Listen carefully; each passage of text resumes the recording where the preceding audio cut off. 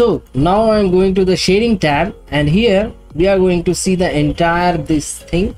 And I am currently skipping the texture paint because I have come to know that Blender is going to completely overhaul the working workflow of the texture paint.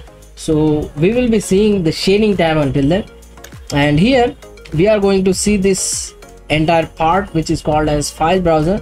And here if you tap T on the keyboard, you can get access to these drives. These are C drives and other locations, and then if you want you can bookmark your files, folders. So there is this wonderful option called bookmark, and what you need to do is actually be in that folder which you want to get bookmarked, and then click on add bookmark, and it is going to bookmark it.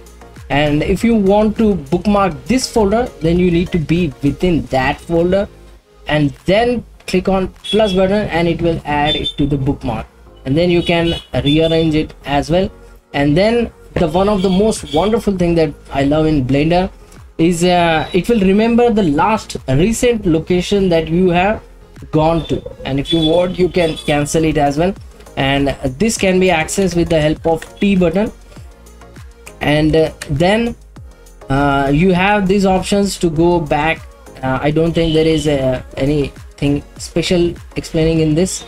Then you can go one file up, and if you have changed any file in the folder system from Windows Explorer, then you can use the button of refresh and refresh if there is any changes that you have done.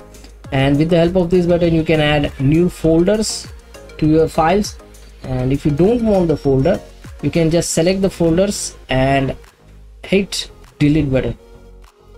And this is the part. This is a very wonderful option and a very useful option. What it actually means is, for example, I am somewhere over here in this file, and there are lots of files over here.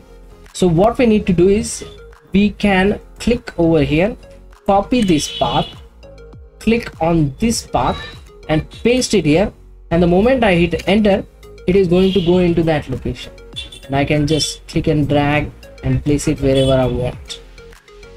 So that's how this path can be used. If you want, you can use this search box as well. And let me get back a little bit up, and with the help of this option we can see the details, we can see the list view, you can see the thumbnail view. If you want, you can also make different sizes of thumbnails so that you can clearly see what kind of image you are going to select. Recursions is a very wonderful concept. What it actually means is you can access this recursion from here as well as from here. So what it actually means is 1 level, 2 level, 3 level. What I have done here is I have created a folder system where in the new folder I have a folder number 1 within which I have an image, and also folder number 2. In the folder number 2 I have an image with number 2, and also folder number 3, and in this folder number 3 I have an image 3. So if I go to the new folder, what will happen is I have to go inside 1, inside 2, inside 3. But with the help of recursion, I am just hitting the backspace button. With the help of recursion, what you can do is you can click on one level. What it actually does is it is going to show you that there is a folder within one named 2 and also an image. If I take recursion level 3, it is going to go 3 levels inside the folder and going to show you not only the files, it is also going to show you the folders which are there within the main folder. So that's how the recursion works. And let me keep it at none.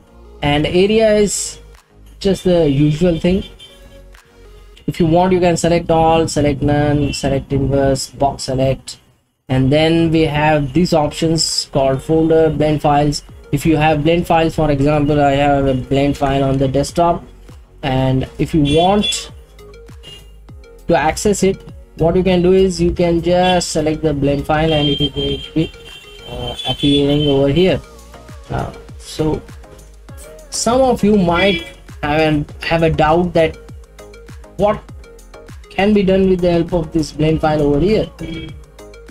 In this shading section, what we can do is we can click on append, and it is going to give us a folder system which has different files of the same Blender file, and we can import all the different things into this file, which I am going to create a video on. So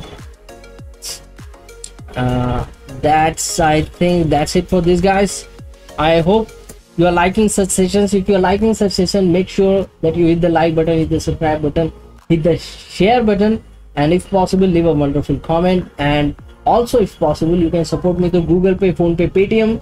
Phone number will be given in the description, and also a Patreon page link is also given in the description, through which you can support me. If that is also not possible, you can support me through watching the entire ads which are following on these videos without skipping them. That will help me a lot.